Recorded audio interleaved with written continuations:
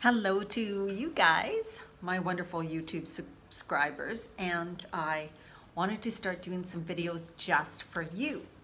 So you guys can comment below. I'd love to hear you below. Also, you can suggest topics, suggestions, anything you want for me to do future videos on.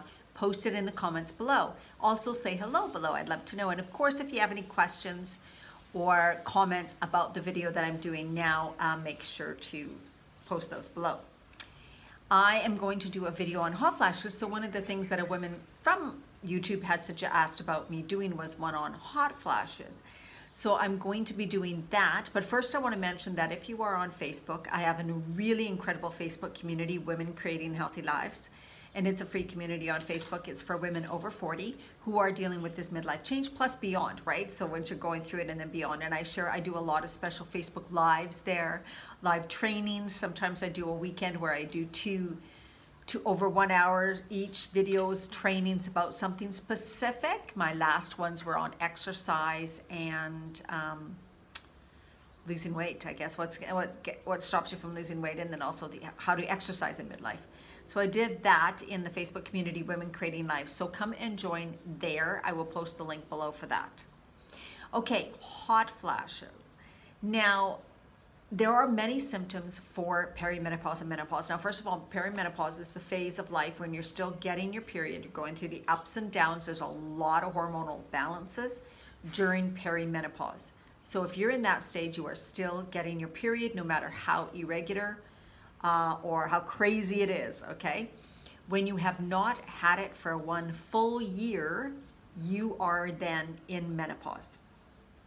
So menopause is when you have completely stopped your period, okay? So that's just something to note too. Even though I use the word menopause in all my videos, that is because that's what they know it as. But the proper term for certain phase, one is perimenopause, the other is menopause, then postmenopausal. All right, so about the hot flashes, they usually come a bit later. They often are some of the last symptoms you may get, right? So I didn't get them till way late in perimenopause. I was pretty much in menopause by the time I started getting them, and that's because your estrogen levels start to greatly decrease. Often when you're in perimenopause, at the beginning of your hormonal changes, what happens is your progesterone starts to decrease greatly, and that throws your whole system off and you start getting some crazy symptoms. But then your estrogen is still quite high, okay? And that's when the weight gain too, because when our estrogen levels are kind of high, we get a lot of the weight gain, right? And then when our estrogen levels start to come down, we begin to lose way more muscle really fast. Our skin loses elasticity, so we'll start to get way more wrinkles, and the hot flash can come on pretty extreme. The night sweats, which are when you get almost like hot flashes at night, that is usually more at the beginning when your progesterone levels are lowering, okay? So that's just kind of the thing. Hot flashes are usually during the day and at night too, but often during the day. And they can be triggered by specific foods, drinks, and things that are going on. Now, just a note, hot flashes may never end in the way that they will decrease as in intensity and decrease as in how often you get them. But I have known women in their 80s who still get them. So it is something that you may, because our estrogen is continually decreasing. If you are not taking hormones, and I suggest bioidentical hormones, not synthetic hormones prescribed by your doctor. So that's just that. So what can bring hot flashes on? Stress. Stress is a big, huge one. Any kind of stress, upset, like it can happen real fast. Soon as I get under stress, like that, I'll get hot, like a hot flash. Certain times of the month. So even though I've completely finished my period for many, many, many years now, I will still notice at certain times of the month I have almost like PMS again. Right? And again, this is because our hormones are still fluctuating. They just don't stop all of a sudden, right? And so then that's the way it is. They're much milder. So then all of a sudden I'll notice more digestive problems again. My mood swings a bit, get frustrated, more tired maybe, loss of energy, and more hot flashes. Okay, so that can be happening too. And headaches, right? So we can still maintain some sort of hormone, you know, off during the month that can cause more of those things. So still hormonal will cause hot flashes. But stress will bring them on right in that moment. Drinking wine, drinking coffee, alcohol, period, will. If you have something hot, like hot ginger tea, spices, cayenne, ginger, any hot spices, red pepper flakes, anything, if you're having hot spicy foods, those can bring on hot flashes. Fatty foods, really heavy fatty foods. When we eat foods that are really hard on our digestive system and heavy and harder to digest, like fatty foods, heavy fatty foods, meat with a lot of fat, or just meat in general, starch, a lot of starch, like cooked potatoes, especially when we combine potatoes and meat, which you should never do, starch and a meat, never combine, but when we do, what happens is it takes up so much extra energy, and so our body's kind of working harder, it'll bring on a hot flash. You will feel hotter. You'll be like, whoa, I feel so hot. Chocolate it's a sweet sugar. So lots of sugary things can bring on hot flashes. So basically, if you do not have eating a clean diet, and I mean mine is clean most of the time, but I do sometimes have French fries. I do sometimes have potato chips. I do sometimes have gluten-free chocolate mud cake, which I love here. I will have certain things like that, and then I'll notice hot flashes. It's just, I go, oh, well, yes, Diana, you ate that or you drank that. Here you go, right? I work through it. And then when I eat really clean and take really good care of myself and get enough sleep, then I usually don't get as many hot flashes. But remember, I am postmenopausal. I finished menopause at 48 years old. So I'm 55, so it's been a long time. So as you age and you take care of yourself and you eat really clean, your hormones will balance better. Therefore, your symptoms will be greatly decreased. So if you haven't taken care of yourself, if you still have a lot of weight on you, because weight being heavy obviously makes you hotter, you know that, and that makes your hot flashes worse. You will get more hot flashes because your body has to work harder because of the extra weight you have. I'm very slim, but that doesn't mean I don't get them, because they say sometimes, which I've heard many times, but it kind of contradicts, so I'm not sure, that they say the more fat you have on, the less hot flashes. Well, that hasn't always been true with my clients, so we're not sure about that one. Medications, big one. Medications, because they interfere with the chemical balance of your body. They interfere with a lot of your body. They cause inflammation within your body. So does sugary, so does a heavy starchy food, so does the junk food, so do all preservatives, right? All of those are leading and contributing to inflammation within your body. And inflammation in your body leads to illness and disease. Not good. Your body's working really hard. You're taking medication. You're taking in tons and tons of toxins, poisons into your body. Your body can't metabolize them properly. It has to store them, stores them in fat, stores them in water retention, stores them in fluids in your body, tissues and fluids, and fat in your body, okay?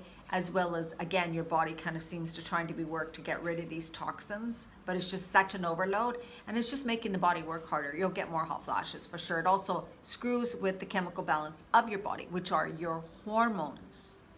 When we say we have a chemical imbalance, that is a hormonal imbalance within your body, okay? Now, what can you do? Well, I have a document here that's got some things on it that I'm going to read to you, but everybody's different, and so certain people get more relief from certain things than other people. So you really got to find what is going to work for you. So of course, decreasing your stress any way you can.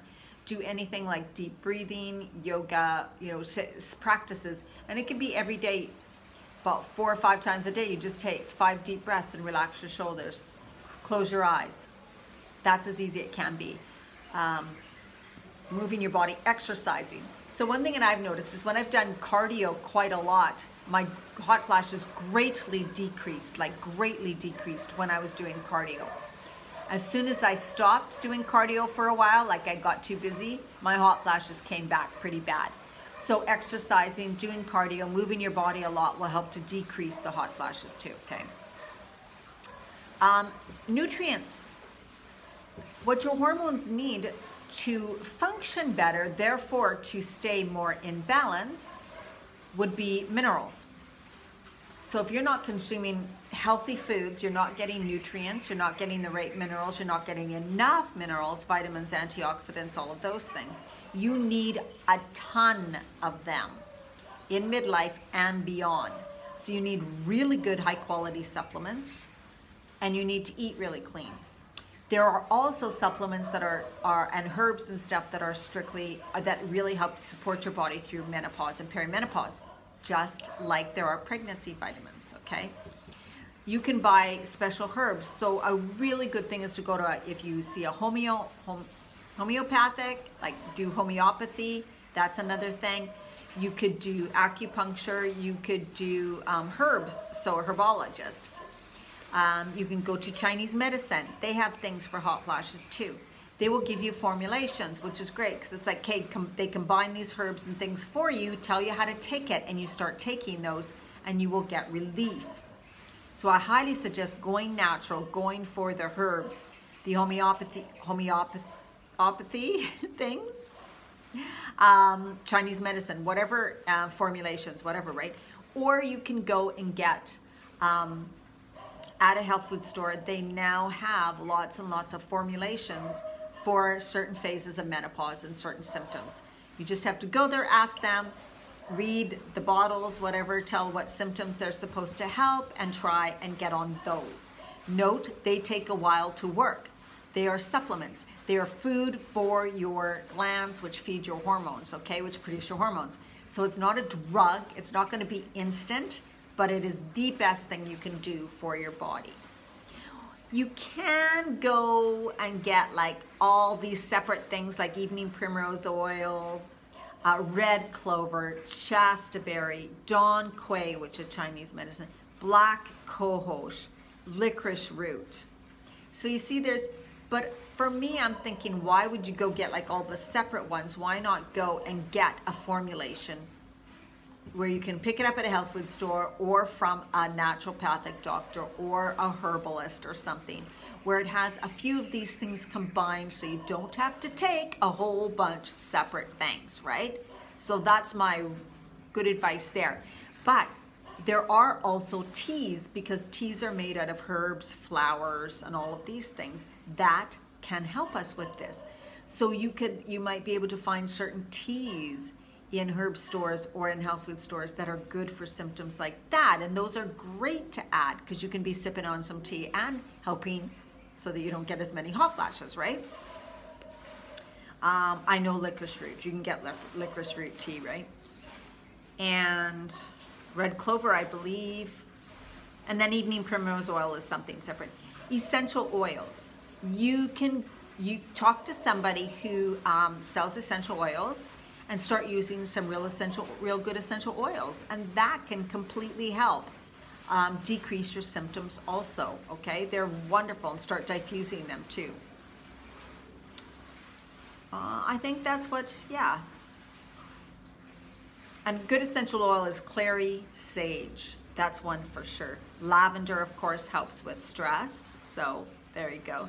So anything kind of that helps you decrease your stress.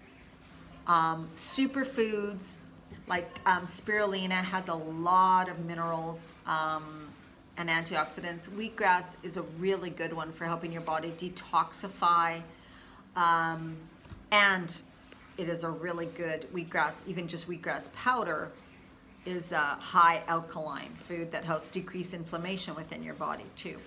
So really take a look at some of the herbs.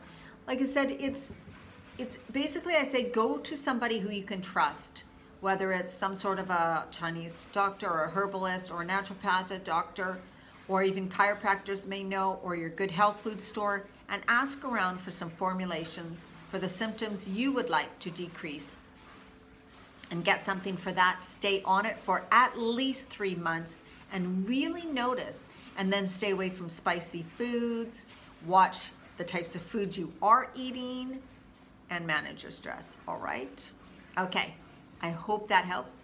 Again, like I said, you can say hello below, post any comments or questions you have, and any suggestions for future videos. And go to my site, dianamarchand.com, because I have free trainings there for you too, right? So just take a look on the site and whatever my newer program is, and take a look. Go ahead, take a look on my site and see if there's anything that you would like more information on. That could be there for you, and my YouTube channel, where I have about 800 videos up. All right, take care. Bye-bye.